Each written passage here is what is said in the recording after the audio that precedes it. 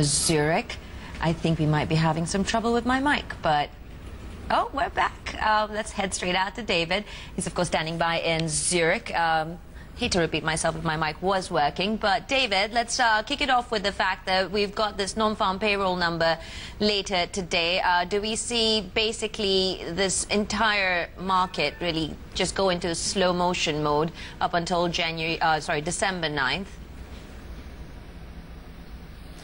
Yes, I think in the short term, until we get some sort of clear resolution from Europe and hopefully a sort of final resolution, a decisive move to really sort the sovereign debt mess, the market will still be undecided. We have a market which wants to go higher. We have seen it with the current rally, because in many of the so-called secure sovereigns, you are now at negative interest rates. So obviously, in terms of investment, equities are very attractive, but at the same time, there is this big uncertainty. These risks, what is going to happen in Europe? Is there really going to be a solution or not? So until the 9th of December, I don't expect any major data to support further rallies, unless we have a surprise from the ECB, which is perhaps some sort of intervention or prelude to an intervention before the summit.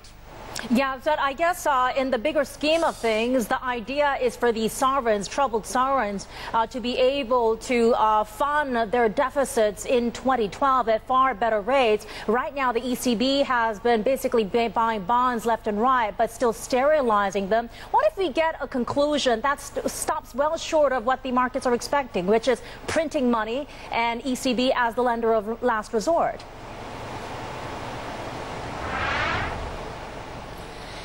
That's really a risk, and that is also why many of the politicians keep saying we don't have to be dragged by the markets to take a quick decision which doesn't really restore credibility in Europe as a whole. So I think intervention will have to be supported by a solution in terms of reining in these huge debts by many of those economies. So it has to be a concerted action, which can only happen when there is some sort of fiscal union, some sort of co-responsibility backed by a serious plan which can be sustainable in the long term. I agree to some degree that just having some sort of intervention now, there is this big risk that is not big enough to restore confidence. So there has to be a combined approach, and that's why there's been those delays from the political side to find a decision, because in Europe, given the structure, it is difficult to find consensus for any decision. Absolutely. Maybe we're putting a little too much hope, David, on this 9th of December summit once again.